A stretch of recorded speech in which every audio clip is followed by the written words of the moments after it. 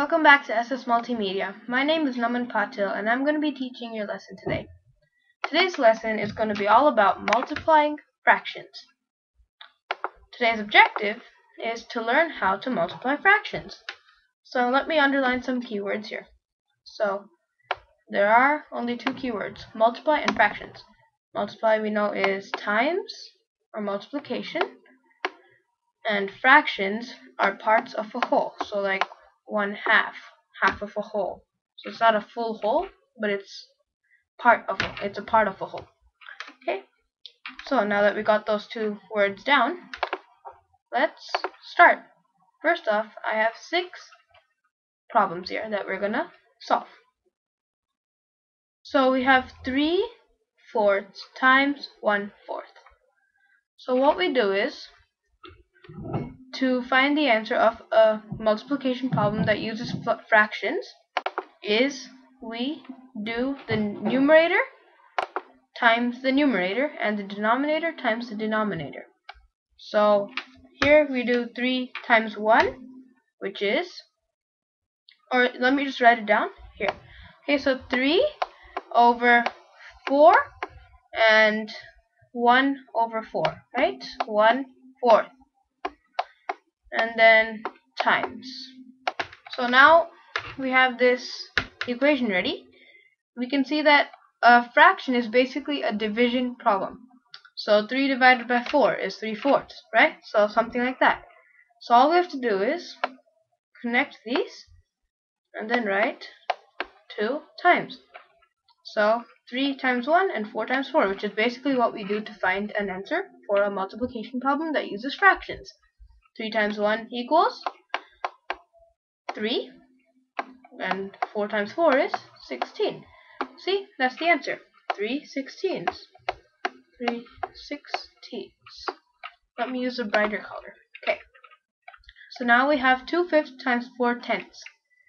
So remember, all we have to do is multiply numerator times numerator and denominator times denominator. So 2 times 4 is 8. So we have 8 as the numerator, and 5 times 10 is 50. So we have 50 as the denominator. Next we have 5/7 times 6/7. So all we have to do is do 5 times 6 to get the numerator, which is 30. So we have 30 as the numerator, and 30/49, which is the 7 times 7. So this is the answer. Now we have 3/5 times 6/10. So all we have to do is numerator times numerator, denominator times denominator. So 3 times 6 is 18. So we have 18 as our numerator, and 5 times 10 is 50. 50 as our denominator. It's fairly simple, actually. It's just super easy multiplication. Now we have 3/6 times 1/2. So 3 times 1 is 3, and 6 times 2 is 12. Now we have 6 times 10 is, 6 tenths times 5 tenths. 6 times 5 is 30, and 10 times 10 is 100. That was really easy. It gets really easy after you practice and you master the skill of multiplying. No, just kidding. It's pretty easy. So this was again 3/16, right? Yep, 3/16. So now let's do some more. 3/4 times 1/4. 3 times 1 is 3, and 4 times 4 is 16. 3/16. Now we have 2/5 times 4/10. So if you guys were paying attention, you would have known that you did this problem in the last page. So all we have to do is 2 times 4 is 8, and 5 times 10 is 50. That was just a problem to see if you guys were paying attention. Okay, so next we have 2/7 times 6/8. All we have to do is 2 times 6 and 7 times 8. So 2 times 6 is 12, so we have 12 as the numerator, And 7 times 8 is 56, which is our denominator. 56. Next we have 3 9s times 5 10s. So all we have to do is 3 times 5, which is 15, and 9 times 10, which is 90. Now we have 4 sixths times 1 eighth.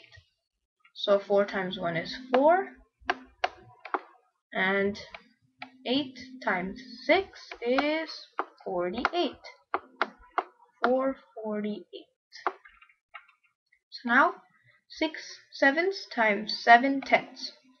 So all we have to do is 6 times 7, which is, let's see, 7, 14, 21, 28, 35, 42. 42. So 42 is our numerator, and 7 times 10, which is 70, is our denominator. So you see that every time the denominator is bigger or greater than the numerator. Okay? So looks like we forgot something that I like to do. I like to read out the problem right after we finish it. Okay, so now we have 3 fourths times 1 fourth equals 3 sixteenths. 2 fifths times 4 tenths equals 8 fiftieths. 5 sevenths times 6 sevenths equals 30 49ths. 3 fifths times 6 tenths equals 18 fiftieths. 3 sixths times half equals 3 twelfths. 6 tenths times 5 tenths equals 30 100ths. Now let's do this page. 3 fourths times 1 fourth equals 3 sixteenths. 2 fifths times 4 tenths equals 8 fiftieths.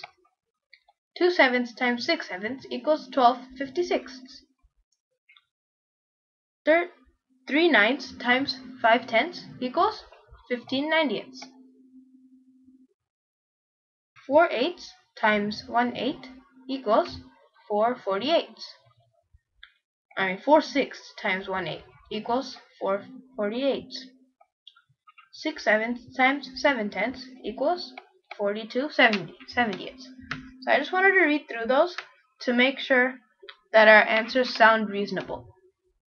Okay, so now I've been doing all the work myself, so I think it's your turn to do some equations. Here they are. I'll read these equations out to you, and then you guys can pause the video and solve them. So 7 eighths times 6 eighths equals blank. 4 sixths times 9 twelfths equals blank. 7 eighths times 4 eighths equals blank. 8 ninths times 4 ninths equals blank. 7 ninths times 7 ninths equals blank. 5 sixths times 3 sixths equals blank. So now that I've read all of these problems out, it's time that you guys pause the video and solve these by yourself. Go on, I'm waiting. I know you haven't paused the video. I'll be waiting right here. Okay, so you guys should be back by now, and have your answers ready, because I'm about to show you the answers. So all we have to do here is 7 times 6, which is 42. So we have 42 here, over 8 times 8, which is, 8, 16, 24, 32, 40, 48, 56, and 64. 64. So 42 over 64. 64. Okay. Now we have 4 6 times 9 twelfths. So 4 times 9 equals 36. 36. And then we have 6 times 12 is 72. So 36 over 72. Now we have 7 eighths times 4 eighths. 7 times 4 is 28. 8 times 8 is 64. 64. Then we have 8 times 4, which is 32. 32. And then 9 times 9, which is 81. So 32 over 81. Now we have 7 nines times 7 nines. So 7 times 7 is 49. 9 times 9 is 81. 5 6 times 3 6. 5 times 3 is 15. 6 times 6 is 36. Okay, so now that we have all 6 answers, you guys can comment down below what you got. If you got all of them right, some of them right, or none of them right. If you got none of them right, perfectly fine. Just remember to keep working. If you got some of them right, still perfectly fine. Just remember to keep working. If you got all of them right, good job. But still, remember to keep working. Okay, so that's it for now. And it looks like I've forgotten 3 problems. Dang it. Really hoping I could do it without forgetting those 3 problems again. So, those 3 problems are, let's build up suspense. Help me out here, guys. Okay, I'm tired of the suspense business. Let's just get this over with. No, this is fun. Just bear with me for like 3 more problems, okay? The first problem is, remember to like this video. The second problem is, remember to share this video to everyone you know. And the third problem is, remember to smash that subscribe button. And while you're there, ring that notification bell too. Just to be nice to me. No, I'm just kidding. You guys will get notified every time SS Multimedia makes a new video. Well, that's it for now. See you in the next one.